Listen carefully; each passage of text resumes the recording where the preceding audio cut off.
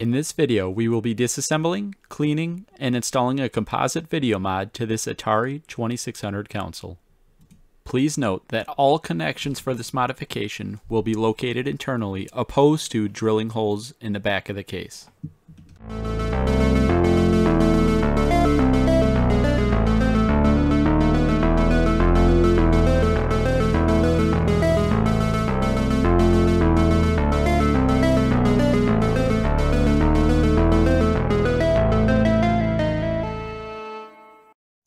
Let's take a look at some of the tools that we use for this project. Starting out with the solder, I use this MG Chemicals No Clean, just a basic electronic solder. If you need the information, there it is. The flux, also MG Chemicals. This is really a must-have when you're doing these projects. It really aids in the solder flowing and cleaning off the surface that you're working on, so definitely need that.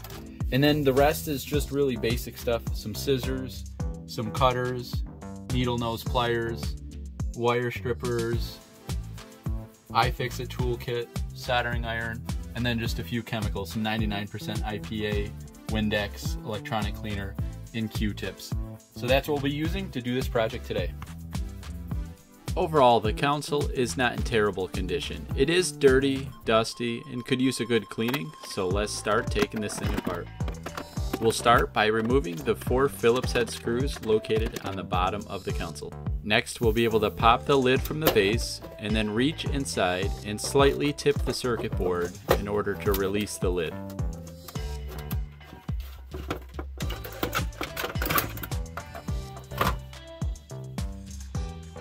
Next, we will unplug the RF jack from the board and then fish the cable from the base of the unit.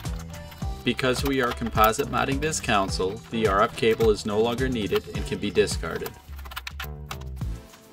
The board itself appears to be in good condition. As seen here, this unit was manufactured June 18th of 1982. We'll remove these 4 switch dust covers and set them aside to reinstall later.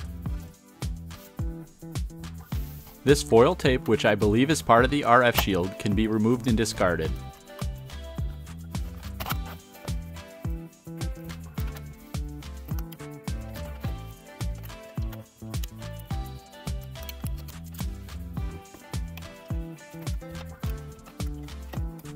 The top and bottom tin RF shield can also be removed. To do this, we will use a small pair of needle nose pliers, straightening out each of the 4 tabs and then lifting the shield away from the board.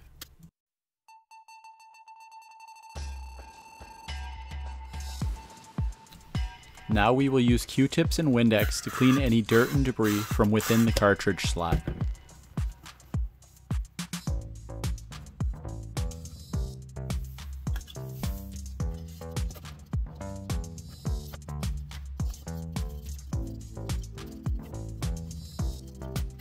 Before washing the case, we need to remove the switch bezel. To do this, you'll use a small flathead screwdriver to depress 3 of the 6 tabs on the back side of the bezel.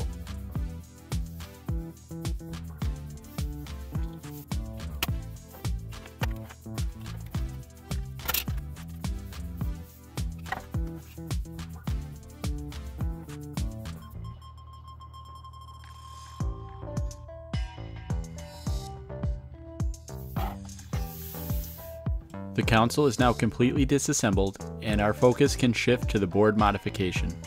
It's also a good idea to clean all of the switches with an electronic cleaner.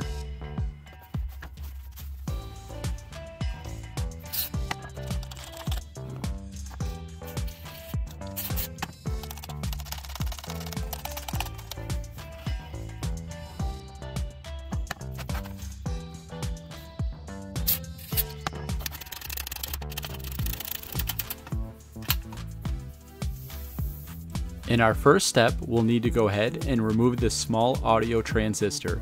We'll use snips to cleanly cut all 3 legs, ensuring that they are not touching one another or any other components on the board. This is a tight spot for the snips. Just use caution to not damage any of the other components.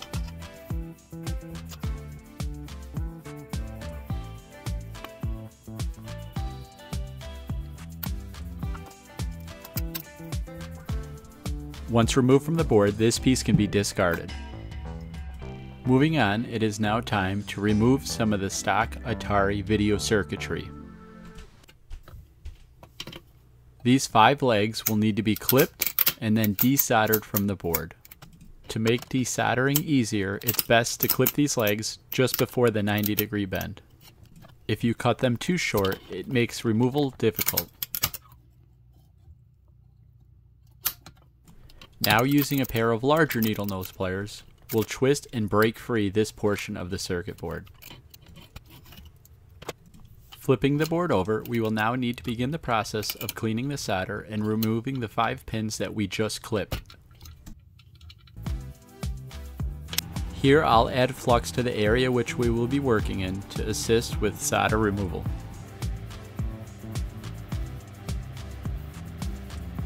It's important to use caution and be patient. If you don't allow the solder to melt before pulling on the pin, it's easy to remove the pad from the circuit board. If this happens, you won't have anywhere to solder to attach the new wiring. When looking at the pins from the top of the board, starting from left to right, we will be using numbers 1, 3, and 4, so it's a good idea to start with 2 and 5 in case this happens.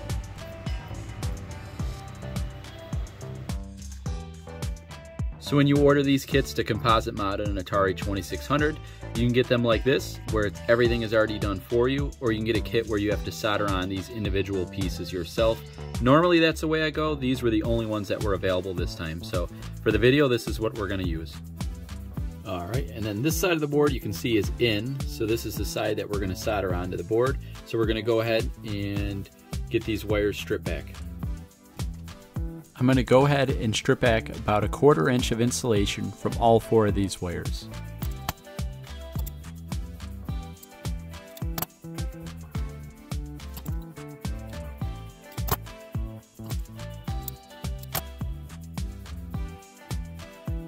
As previously mentioned, we're going to solder these wires to the pads from the pin number 1, 3, and 4.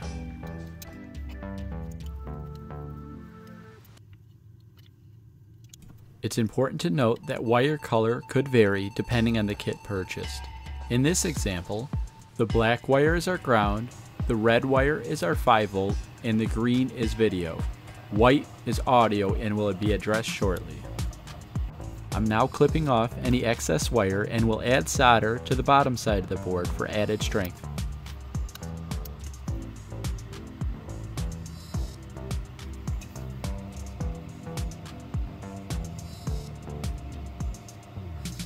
Next, we will solder the white wire, which will provide us our audio in signal.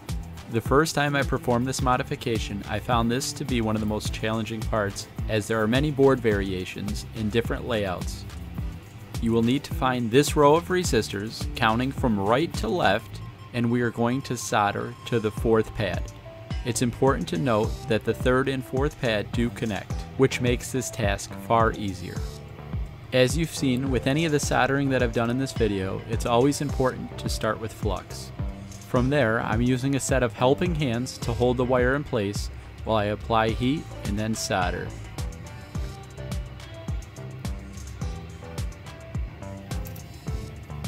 Now it's time to attach the video and audio wires to the female connectors.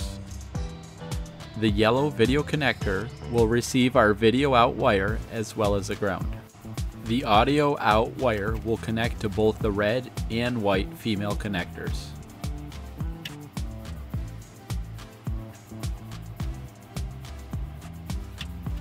Lastly, I'm connecting the black ground wire to all 3 of the connector ears.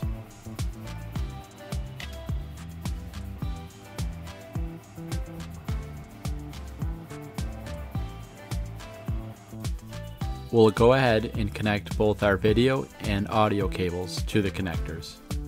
Because I've chosen not to drill holes in the case and mount each of these connectors externally, I'll go ahead and use electrical tape to insulate each of them.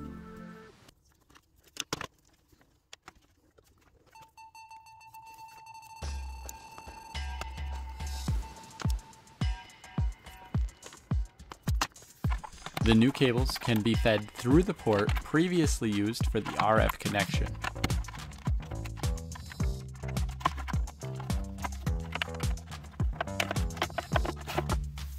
Luckily, there is plenty of spare room within the case to neatly route the wires and store the excess.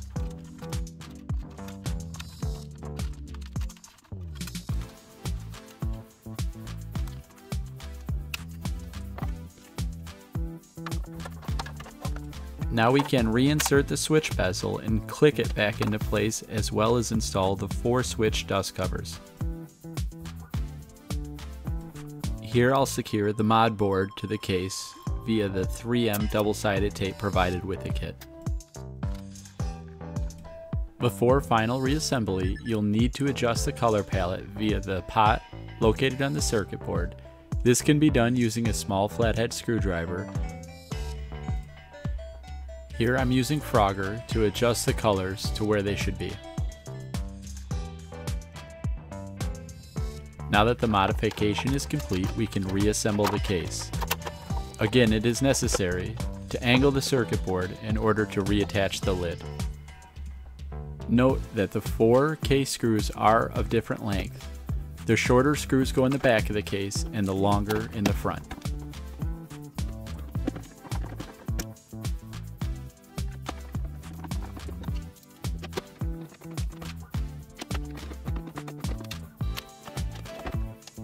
I've modified a few of these consoles now, and I much prefer the appearance of the internally mounted jacks opposed to drilling holes in the case. If you enjoyed watching this project, please check out my channel, as I have many other videos with similar content.